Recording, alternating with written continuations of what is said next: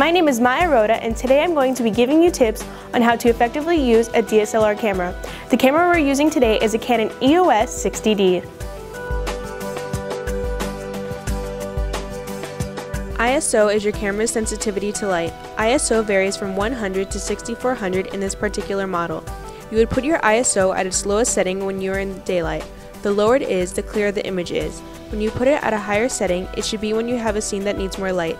The image will appear grainy and the image noise will increase.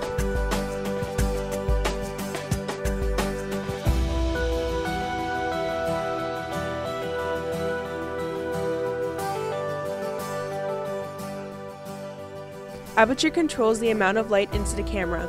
As you can see, the lower you put the aperture, the darker the image appears, and the higher you put it, the lighter it gets.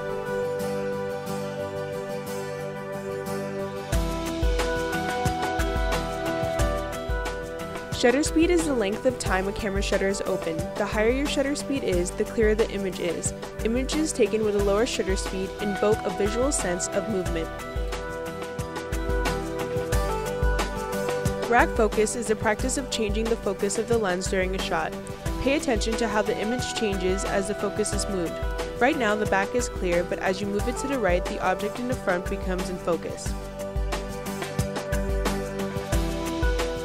As a filmmaker, having control of your image often becomes the #1 priority.